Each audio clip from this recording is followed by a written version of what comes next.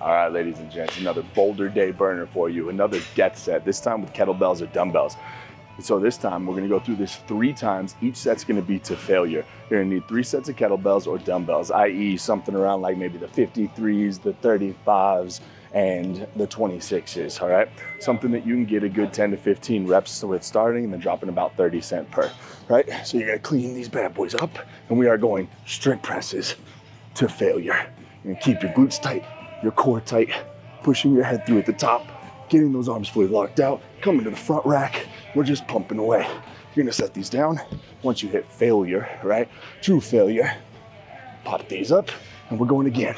Just keep breathing, just keep pumping. Going to failure one more time, keeping that core tight, glute squeeze, we're going again. On the lightest one, this time pumping as much to failure as we possibly can. You're gonna hit your rest, you're gonna repeat that a total of 3 times. Keep it going, baby.